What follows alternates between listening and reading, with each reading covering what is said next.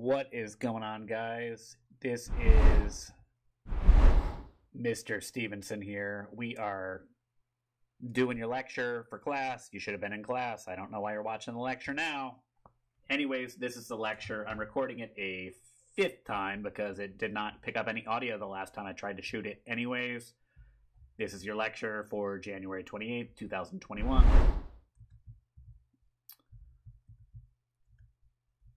We're going to start by looking at the artwork you were supposed to critique for homework. To critique, we need to describe, then we need to analyze, then interpret. Analyze and interpret work together for you guys because you don't have a lot of background information. And then finally, judge.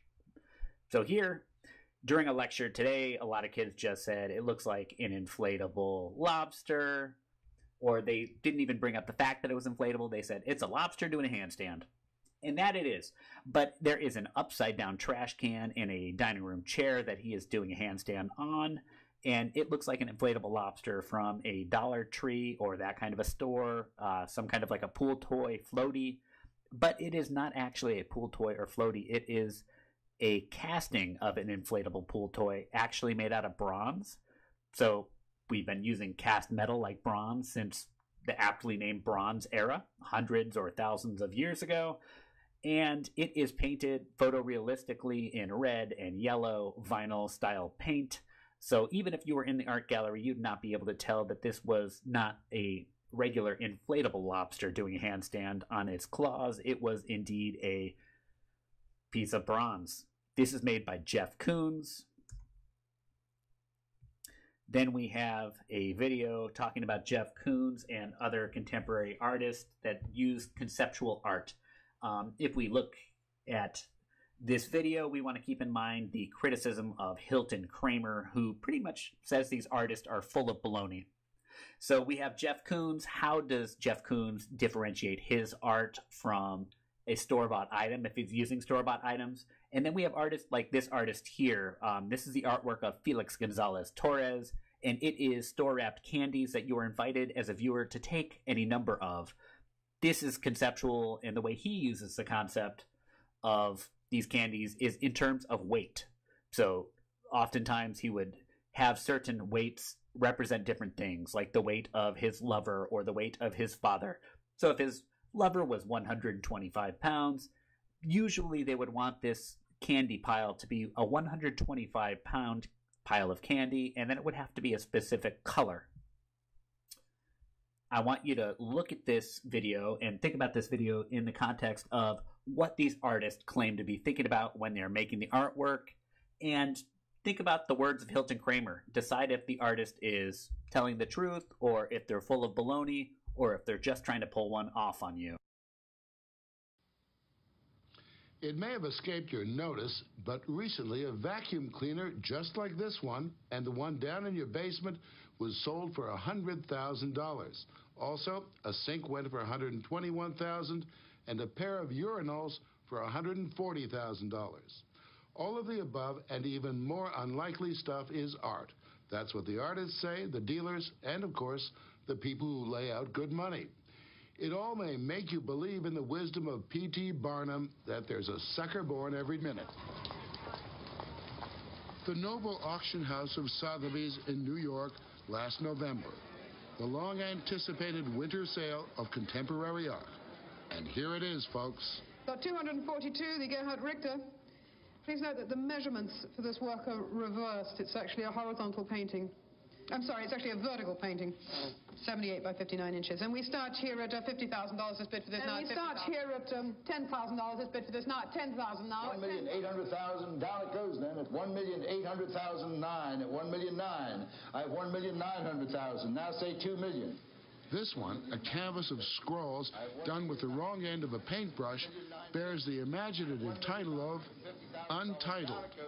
It's by Cy Twombly and was sold for $2,145,000. And that's dollars, not Twombly's. And $20,000. Start this now at $20,000. There were bargains. Rat, repeated 3 times, reached $30,000. Sold at $30,000. Yours, sir? And green grass, the words, not the plant, went for $13,000. So and $750,000 for it. I have The auction itself was a glittering affair. A bank of phones connected Paris, Geneva, Frankfurt, and London. Among the hottest items, lot number 72. This is sold from the catalog. Jeff Koons' inspired work, 3 basketballs submerged in a fish tank. Sold at $150,000, giving new meaning to slam dunk. Wow, Dr. J. And back in his New York studio, Jeff Koons has more where that came from, and a slightly shaky version of what it all means. This is an ultimate state of being. I wanted to play with people's desires, that they desired disequilibrium. They desired pre-birth, or I was... What did he say? The language is art speak, the same pitch that convinced the emperor to buy new clothes or waterlogged basketballs. I was giving a definition of life and death. This is the eternal. This is what life is like also after death, aspects of the eternal. Jeff Koons is a genuine phenomenon.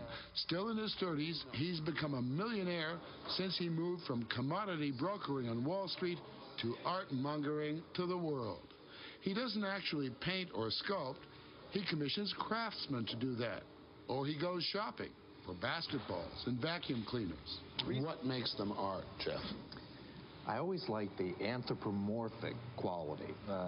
They're like lungs. So this object now is just free to eternally just to display its newness, its integrity of birth. So what do you say to the man who said, "Fool, you hadn't paid $100,000. I just got a genuine Koons for $80. This work would be a signed work by myself, or would have a letter of authenticity. He's already had a retrospective at the San Francisco Museum of Modern Art. Do you think he's making fun of everyone? Do you think he's making fun of the art world? No. No, he's making his money off the art world. I'm not saying to bring these closer. I'm saying we need here, and we still don't have this. We need it up. We need out. For his pièce de résistance last year, he hired platoons of German workmen to erect a 40-foot puppy made of flowers, and the art world cheered. It's very much about something extremely banal made into something terrifically heroic and important. And so it kind of bespeaks of our own sense of ego at certain moments in our life. Of course, most of this art of the 90s would be worthless junk without the hype of the dealers and, even more important, the approval of the critics. They write in language that, to this viewer anyway, sounds important but might as well be in Sanskrit. Of the American artist Julian Schnabel, a critic wrote, "His is an eschatological art, appropriating the master meanings of life and the master languages of art to reassert the sense of hurt and loss that evades both." A book on Christopher Wool, the Rat Man, said of his work, "They communicate not like facile appropriations, but as a honed perfectionist idea of that discourse reduced to the irreducible, then starting all over again." Arts Magazine said of Robert Gober, who specializes in arms, legs, sinks, and urinals, "Installations function as utopian and dystopian spaces. The tableau arrests, and its own stillness suspends social time." And if you're still stumped, let Jeffrey Deitch, critic, dealer, and fan, explain. This work in particular shows something of the uncertainty in which artists find themselves today in the human sphere. They don't quite know exactly where they stand. So simple when you think about it. As simple as one of Mr. Gober's urinals. A major New York art collector, Elaine Danheiser, has 3, all in a row. They look like urinals, but they really aren't. I know, because there's no plumbing attached to them. But beyond that, does it comment on society in some way, do you think? I think it comments on things that we take for granted and that we really don't see. That is Robert Ryman. And that is, it's a white rectangle. Right. And Ryman has reduced painting to its very essence. And a lot of people don't understand that, but... I confess I'm among them on this one. Well, some of his work has a little more texture in it, This one is a little flatter because he really has reduced it. He's a minimal artist, and... I would say so. Now this intrigues me. Yes, this is a young artist by the name of Felix Gonzalez Torres. May I touch it? You can, as a matter of fact, you're allowed. They're candies. They're Italian candies, and one is allowed to take them. But one would reduce the value of the painting. Well, then you just replace them. I see. Yes. In my observation... Art critic Hilton Kramer says the people who buy this stuff are victims of a trashy hoax. Just the act of spending that money on an object makes them feel that they are collaborating in creating the art history of their time. But is it also a case of the emperor's clothes? Oh, it's largely a case of the emperor's clothes, but they don't see it that way. When I look at almost all contemporary art, I see nothing. Nothing. Brian Sewell, a London critic, is appalled. No other word for it. Imagine the outrage of a man steeped in the work of the masters when he witnessed at an auction the sale of a can of excrement, the work and waste of the artist Piero Manzoni. I suppose you could argue that he was making, as it were, a symbolic statement that all contemporary art is feces. There was a painting, if that's the word, at the Sotheby's sale by a man named Wool, Chris Wool, I think. And it was the word rat, repeated 3 times. Art? Oh, I think you were lucky to have the word. And you might just have had a blank canvas. That's pretty commonplace now. It's a standard assumption in the art world today that a work of art is anything an artist says it is. And an artist is somebody who calls himself an artist, and there are no other tests. I don't understand it one scrap. I don't understand it at all. Well, let's go on. Well, we don't belong to this generation. We must retire. The dealers lust after the hypeable, and a few years ago, they struck pure gold when Jean-Michel Basquiat came on the scene. His work, giant, childishly wrought graffiti, sent the art world into spasm. Jean-Michel was heaven sent for hype. The story was that this poor black kid was discovered on the street by Andy Warhol. The fact was, he came from an upper-middle-class suburban family and had a keen eye for the marketplace. But the legend stuck, and his work started selling for as much as $250,000 per graffito. Then, in 1988, when his popularity was declining, his career was saved. He died of a drug overdose, and now that there would be no more Basquiats, the market fell in love with him all over again. He was officially declared genius last fall when the Whitney Museum in New York honored him with a retrospective. You think you could do as well? Yeah. You think you could do that? Yeah. I do better than that. You could? Yeah. But that looks like what? Some eggs? Eggs? Could you draw a better egg than that? Yeah. I can draw even. It was packed with people, and it resounded with art speak. So it has this multiplicity of potential meanings. It doesn't mean any one of them. It may not mean a thing, but Could not have said it better myself. At $170,000. You sure now? 170. 170. The hammer's down on the last lot. The end of a successful evening. Yes, so you were extremely pleased with the sale. Total sales, $20,264,750. And until the checks come in, the treasures wait in Sotheby's storeroom. It is, in a way, a little like your basement. The bits and pieces of a lifetime. Is that ladder for climbing, or is it for appreciating? And that faucet, we all have one of those. It's surely a neglected bit of plumbing at Sotheby's. But no, it's a genuine Jan Divots, bid up to $7,500. A bargain or junk soon to be consigned to the trash heap of art history. Hilton Kramer is certain. Many of these artists, as I well know, live in great dread of waking up one morning and finding that it's all disappeared. That somebody blew the whistle and they're no longer going to be considered important. That all the vacuum cleaner does is pick up dirt. All the vacuum cleaner does is pick up dirt, and with the day Koons' vacuum cleaner goes back to being a vacuum cleaner, then the curtain comes down.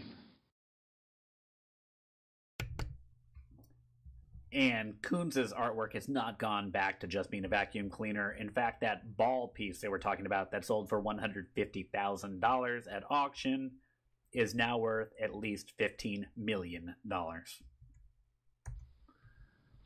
It may have escaped your notice. The next piece of art that you guys had to critique last week was this picture. One of the people said it was a sculpture that looked a little too much like Michael Jackson, too much like him, because that's indeed what it is. It is a porcelain sculpture of Michael Jackson with his pet Bubbles. Oftentimes people say a recurring theme in Jeff Koons' work is air. He famously casted a scuba tank out of bronze. We saw the lobster that was cast of bronze. It was an inflatable. Inflatables are full of air. A bubble is also full of air. We're not going to go deep into this. It is a pop icon of pop music, Michael Jackson, made into pop art. Pop art is art that references popular culture and tries to bring it on par with high-end art, fine art. So pop culture, pop art. Pop the bubble. Here we have Jeff Koons' Balloon Dog. It was the last of the Jeff Koons pieces that you guys had to refer to or reference last week in your critique. This is made of stainless steel. Each of them is unique. They're unique based on the color. They're cast and relatively the same size, or actually the same size. It's just the color of the stainless steel finish that's highly polished that varies. This is on the rooftop at the Metropolitan Museum of Art. You can tell because you can see the towers across the park in New York City. Here we have a quick video on Jeff Koons' Balloon Dog. We're going to watch it. I like to take note of he has a bunch of people.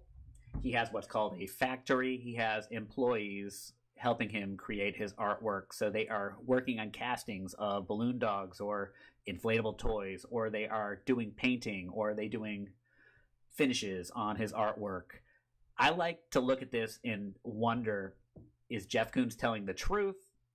Is Jeff Koons lying to us? Or is Jeff Koons lying to us while also trying to make us believe it? Like, is he trying to let us in on the joke? Or is he just trying to pull one over on us?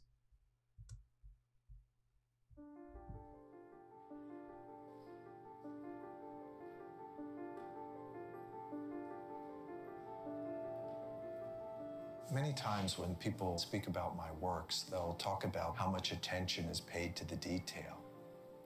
The reason for that is I never want to lose the trust of the viewer. I want the viewer to be able to stay lost in the abstraction of experiencing a work for as long as possible. The Balloon Dog is part of the Celebration series. I started the series in 1994. I wanted to make a body of work that was really about archetype, to connect people to the monumental and the everyday. When I made Balloon Dog, I wanted to make a piece that reflected the joy of celebrating a birthday or a party. I bought a packet of balloons and I blew the balloons up and I just started twisting. Once I had kind of control of the medium, I chose the Balloon Dog that I felt was really, the best suited to become more monumental and to blow it up in scale. Each Balloon Dog's unique. One is red, one is magenta, one is blue, one is orange, and one is yellow, to show the spectrum. And also to communicate to people that every color is perfect. I've always worked with inflatables. From the time that I was a young artist just moving to New York, I worked with inflatable flowers. I worked with vacuum cleaners, inflatable basketballs in equilibrium tanks. More recently, Balloon Venus or Swan. The reason that I enjoy things that involve air is they're a symbol of us. We're breathing machines, we're inflatables. We take a deep breath, And we're a symbol of optimism, a symbol of future. If we exhale, it's a symbol of death. It's like we deflate. The balloon dog is eternally optimistic. It's in a position to stand up to time. It's materialism and it's monumentality. But also, I want to deal with the interior life of the balloon dog.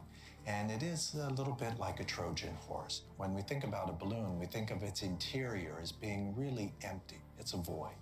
But the balloon dog has this interior aspect in being able to parallel life's energy. It's having a dialogue with interior life and exterior life. And the balloon dog's a piece that enjoys to kind of celebrate the environments that it's placed in.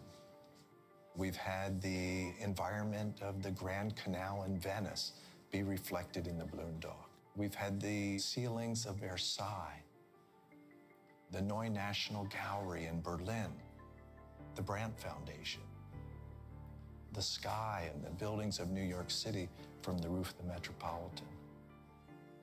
That's what has always really attracted me to these reflective surfaces. The ability to continue the beholder's share. Art does not happen inside objects. It happens inside the viewer. Objects are just transponders. I think the balloon dog's a fantastic transponder. It lets the viewer experience their own potential as a human being to increase their parameter. All right, so you guys can see auction estimate $35 to $55 million. And he was talking about the balloon dog reflecting its environment. So he was referring to the installation of these balloon dogs as kind of gaining from the environment that they've been installed in. And we'll talk about the concept of installing work more, because now we're going to talk about the fourth piece of art that you guys had to review, which was the work of this woman who's named Kara Walker. She is a graduate of the Rhode Island School of Design, where I also went to college, in Providence, Rhode Island. Her work is primarily what are called silhouettes. Silhouettes just show the outline or the almost like a shadow of a story. All of her imagery is actually drawn from stories of slavery and the African American past in the American South for the most part. If we had to describe this, we could say that it was a silhouette, because that indeed gives us most of the story of it. We could say it's a silhouette of a African American girl running in flames or grass. I can't quite tell what it is. It looks like it might be billowing smoke next to her. Next, we're going to look at this video of Kara Walker talking about her artwork in her own words. So here we have Kara Walker talking about her art.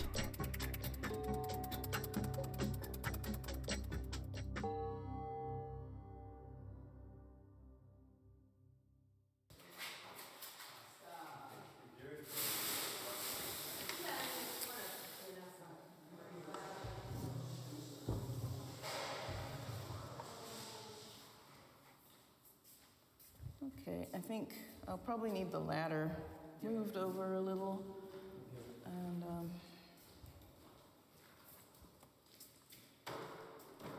cool, not quite that far. Actually,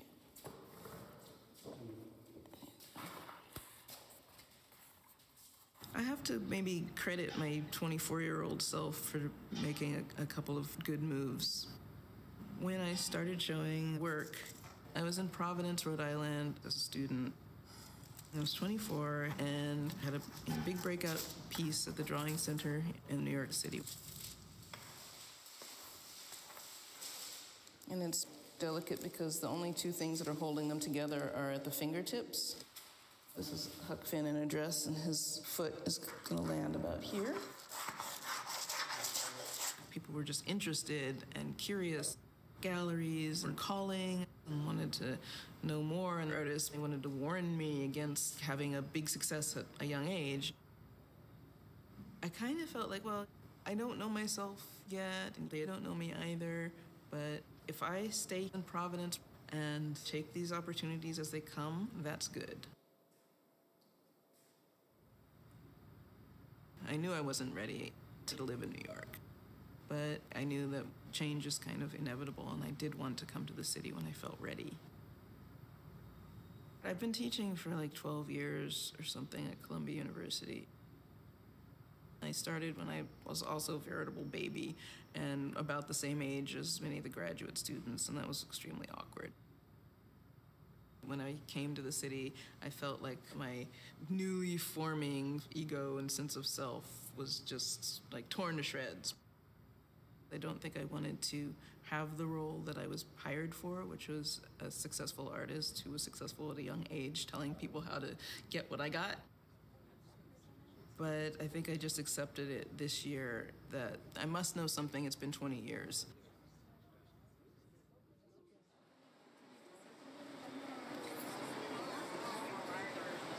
I don't know what that something is, but if I just keep talking, then that something, might slip out.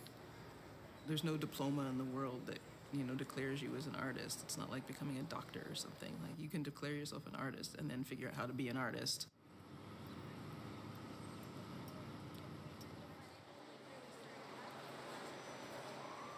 It's a different art world than the one that I stepped into. It does seem to be bigger. There's more distractions in a way from the process of making one's own work. The pressure to kind of conform to a particular grad school pedigree is problematic. And I think a lot of people feel that way.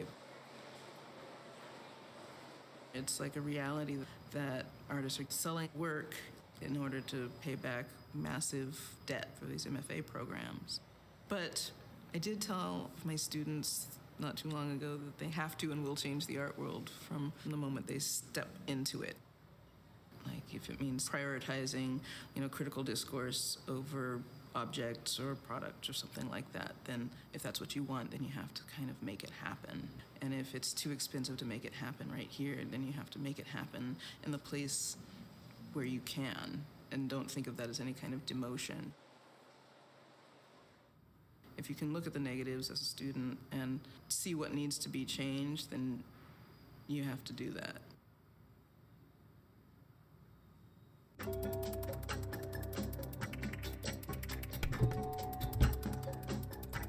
All right, so that is the work of Kara Walker. Here we see one of her silhouettes. It looks to be a woman of African-American descent, possibly a child, some kind of a monkey, which is probably a reference to an allegory or a fairy tale that I'm not familiar with. It seems like she is wringing some laundry out. So here we have how Kara Walker is using installation in one way. So the way that she installs these directly on the wall, the way that they are related, the distance between them, the order that they're in, varies from place to place based on where the artwork is installed. So we have the black pieces that she considers drawings that are stuck directly to the wall. So the silhouettes are directly on the wall, and then we have projections over the wall. The projections are of riverbanks, trees, and things on the opposite side of the water. And these might slowly rotate, or they might be stationary, depending on where she has installed this artwork. She does install things in a different way that's called site-specific, and we will see where that goes in a couple slides. Here we have another image. It looks to be a few people on a boat with a slave or man of African-American descent marching with a stick, with a man hanging off of the stick, and what looks like it might be a rabbit dangling from the man on the stick's arms. So Kara Walker has explained her use of the silhouette by stating the silhouettes say a lot with very little information, but that's also what stereotype does. So she is kind of using the silhouette as in kind of like judging a book by its cover, or assuming things based on race or gender, which is what a stereotype is. So when we look at these, we see the contour, which is the outside lines, but we don't see the cross contour, the actual shape of what's going on inside of this image. Here we have her largest piece to date. It is from 2015, and it is installed in Williamsburg, Brooklyn, in the Domino Sugar Refining Factory. It is 35 feet tall and 75 feet long. It is called the Marvelous Sugar Baby. And since she is working in sugar, and she is casting sugar in what used to be a sugar factory, this is what's called a site-specific installation, and it's actually drawing her intent and her concept directly from the site that she is installing the artwork at.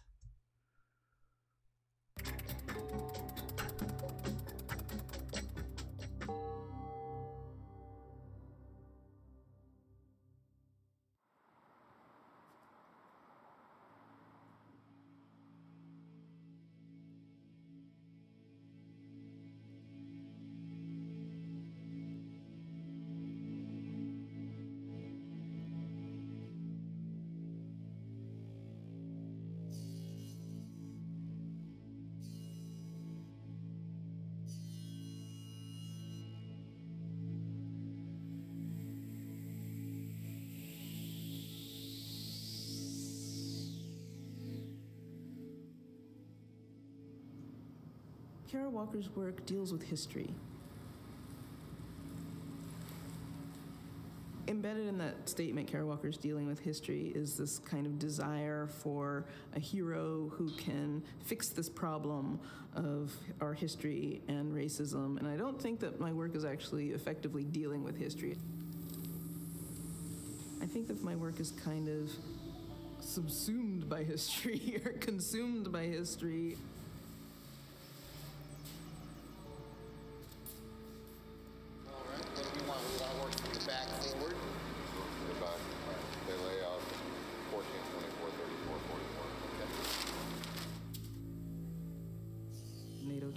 From Creative Time. He said, "You have to see this. This place is totally filled with molasses. Molasses on the walls, molasses on the rafters, globs of sugar 50 feet up in the air, just left over from this refining process." It was such a cathedral to industry and such a cathedral to this one commodity. The whole project is predicated on this space being demolished at the end of the run of the show.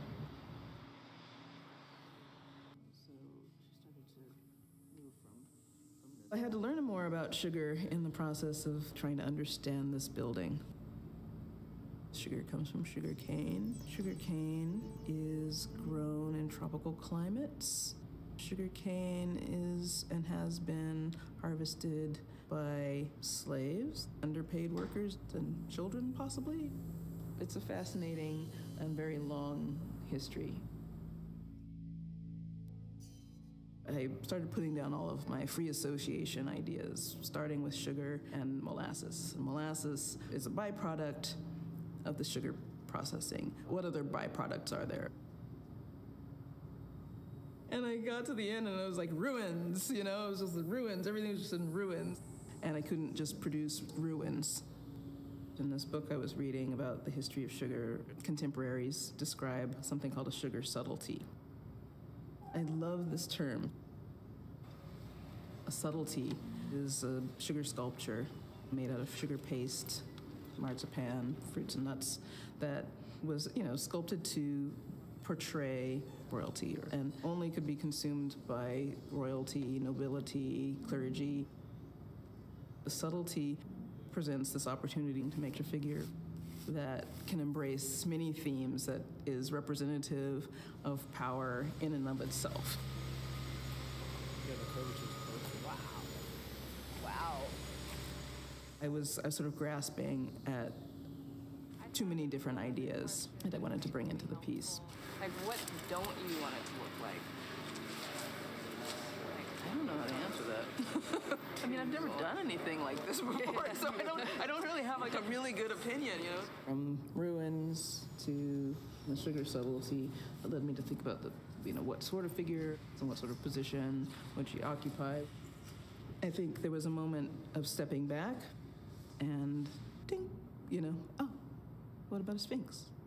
It was very subtle, actually. It's not a kind of Egyptophile relic. This is someone from the New World. I was not at all secure about doing sculpture. This was one of those things that was so out of my league that I hung back during the sculpting process.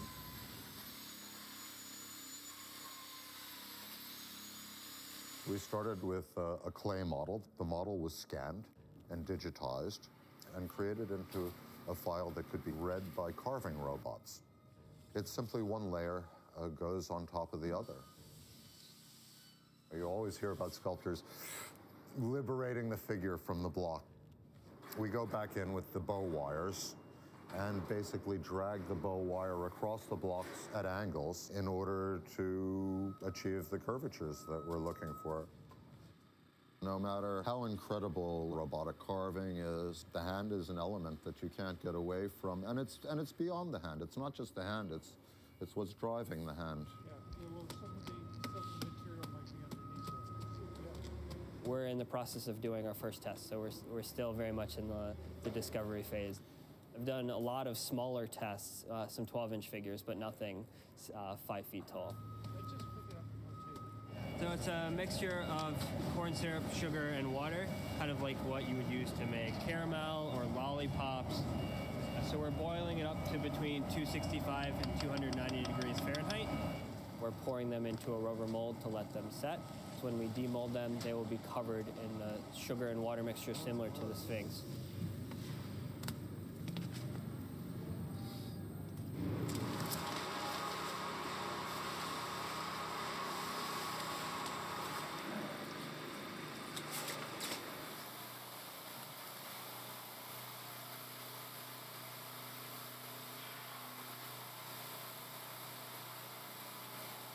I highly recommend a 50-pound bag of sugar for personal therapy, but if you mix it with a couple gallons of water, it's very fun. I mean, it's the most fun I've had since kindergarten, I think, making art.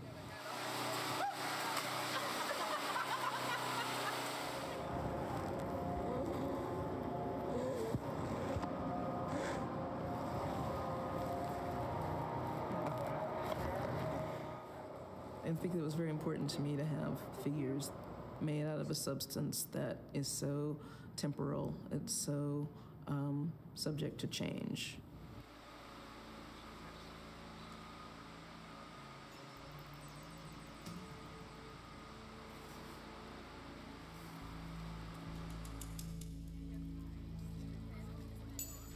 I really recognize what a privilege it is to be working in that space, because I can think of 1,000 other artists who could take on the challenge of that space.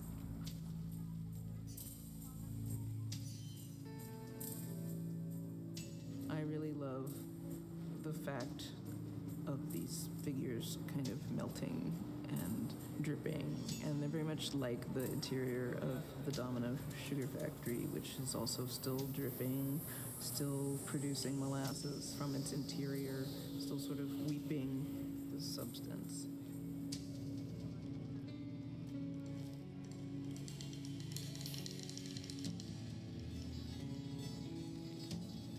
The Mammy, although she's bent over in this gesture of sort of supplication, I don't feel like she's there to be taken or satisfied or abused in any way. She's sort of withholding. I don't want to make her into a non-sexual caretaker of the city. She's powerful because she is so kind of iconic in a way, and she is so monumental and so unexpected. If I've done the job well, then she gains her power by upsetting expectations one after the other.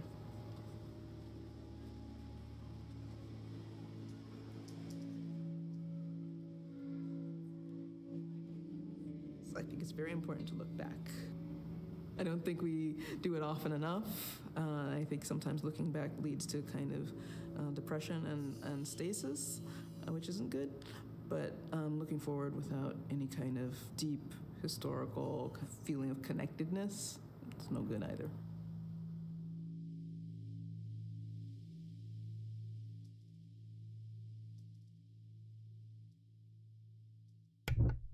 All right, so the artwork of Kara Walker.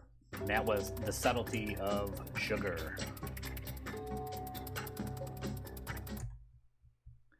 Finally, we have this piece that is a traditional Baroque painting, very typical landscape, painted extremely well. Clouds in the sky, a tree, a man on a horse. Looks like horses in the background and people. There's some vegetation, some flowers and things of that nature in the foreground at the bottom of the canvas. It is a vertical canvas.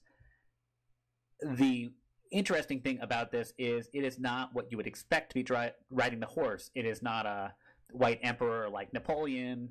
It is an African-American man that appears to be in his 20s, wearing white Nikes, baggy jeans. He does have 2 swords, but he is wearing a hoodie that is decorated in kind of gold and blue and white pattern that evokes like silk robes or rugs of a bygone era. This is actually a painting by an artist named Koons Wiley. We're going to look at this video on Koons Wiley, and then that is the end of the presentation today. For a different perspective on the man on the street, you need only look at the works of a rising young painter, as our Rita Braver has been doing. If you look at all of the paintings that I love in art history, these are the paintings where great, powerful men are being celebrated on the big walls of museums throughout the world. What feels really strange is not to be able to see a reflection of myself in that world. So the New York-based Koons Wiley set out to create a new paradigm. Men of color in street dress, painted in classical style, often echoing masterworks. The images are considered so hip, they've even been used as a backdrop in the Fox series Empire. Koons Wiley. Yes, indeed. And with paintings selling for as much as $400,000, the work is considered important enough that though he is only 38, a survey of his career is now on view at the Modern Art Museum of Fort Worth after opening at the Brooklyn Museum. His work has a broad appeal to high art culture mavens, as well as to people who don't know anything about art, but are taken by his references to hip-hop and to street culture. But Eugenie Tsai, who curated the exhibit in Brooklyn, says that beyond their social statements, the paintings have undeniable artistic merit, as in Wiley's version of St. Andrew. There's so many ways you could read the face of this young man. Deliberate, do you think? I do think it's deliberate. I think one of the hallmarks of great art is a little bit of ambiguity where things aren't spelled out for you. There's room for interpretation on the part of the viewer. With his over-the-top persona, Koons Wiley has been compared to Andy Warhol. And like Warhol, he's a celebrity magnet. Michael Jackson commissioned this portrait. VH1 ordered up a whole series featuring rap stars. But it's been a hard road to fame. He was raised in Los Angeles, where his mom ran a second-hand goods store to support the family. About how old were you when it started to click that, hey, this is what I like to do, art's what I'm all about? My mother sent me to art classes at the age of 11. I began to have kids around me say, will you make drawings for me? Will you make a painting for me? And it really clicked. He was good enough to earn a Master's of Fine Arts from Yale, and in 2002, a prestigious artist-in-residence slot at the Studio Museum in Harlem. It was in Harlem that he found this mugshot on the street. It crystallized something that I'd been thinking about for a very long time, which is that black men have been giving very little in this world, and that I, as an artist, have the power and the potential and the will to do something about it. So he and a team of helpers began pounding the pavements of New York, asking young black men if they'd like to be photographed and painted in classical style. But some critics have charged that Wiley is actually exploiting his subjects and that the work is cartoonish. Does that hurt? or do you look at it as a learning experience? You can't allow that to be what dictates your work. You simply have to say that they're talking about me. And he can be mischievous. Take a close look at Napoleon leading the army across the Alps. In small ways, I'm taking little jabs at the masculinity, the bravado. Even with the fact that there's sperm cells, all of this, taking this masculinity down to its most essential component. Then there are these intimate portraits in 15th century Flemish style. So I know that this particular portrait has a special meaning for you. Well, this is the first time I've done a portrait of someone that I'm romantically involved with. This is Craig Fletcher, my partner of 3 years. And I think this is a perfect way of having artistic inspiration and personal stories sort of come together. Wiley has traveled the world painting young men from Brazil to Morocco to Israel. And now he's added women to his artistic repertoire. Excuse me. As shown in the PBS documentary, An Economy of Grace, he once again chose models from the New York streets. I can tell when you're getting into it. You're like, all right, yeah. But this time, he didn't paint them in their street clothes, but in designer gowns and fantastic hairdos. The colors aren't quite right yet. He finished much of the work at a second studio he keeps in Beijing, where, in a tradition dating back to the Renaissance, assistants do much of the background work. This is a rare Wiley painting where the subject turns away from us. What it does is it heightens the picture even more, so it charges the space because we want it more. And right now, the world seems to want more of Kehinde Wiley, which still amazes him. I started making work that I assumed would be far too garish, far too decadent, far too black for the world to care about. I, to this day, am thankful to whatever force there is out there that allows me to get away with painting the stories of people like me.